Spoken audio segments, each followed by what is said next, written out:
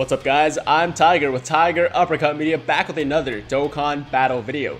So the 3-star Dragon Ball for the second set of Porunga wishes is now available to be collected, and to get this ball, all you have to do is clear any stage with a team that contains one character of each type. So for example, this Heroes team that I used got me my ball, but you can literally run any team that you can build. It doesn't even have to make sense. You can run a team of all R's as long as it contains all 5 attributes. So that's it for the 3-star Dragon Ball. If you guys need help in collecting the 1-star or the 2-star balls, you can find links to the videos in the description down below.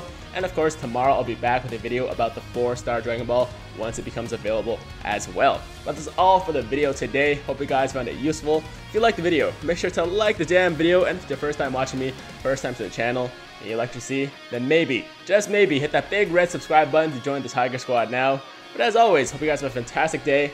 I'm Tiger with Tiger Uppercut Media, signing out.